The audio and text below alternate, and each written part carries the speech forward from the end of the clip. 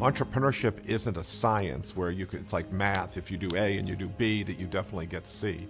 But entrepreneurship is more of a craft. If you do A and you do B, that you're more likely to get C. We want to create the next generation of innovation-driven entrepreneurs. So we try to simulate what it's like to build a company here.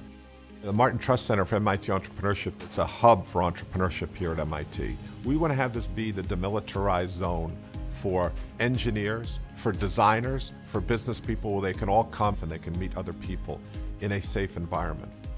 So right now at our center, in this 7,000 square foot place, we have 1,000 people a day come in. So the space turns out to be really important. We sat down with T3 and that's when I said, this is right for us. We didn't start with where are the walls, we started out with what do we believe in? What are our values? What do we want people to feel when they see us and when they walk in?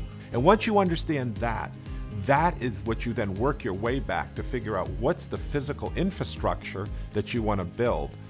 That was very, very rewarding to me personally, but more so to my customers who are the students at MIT, and they get the benefit of that.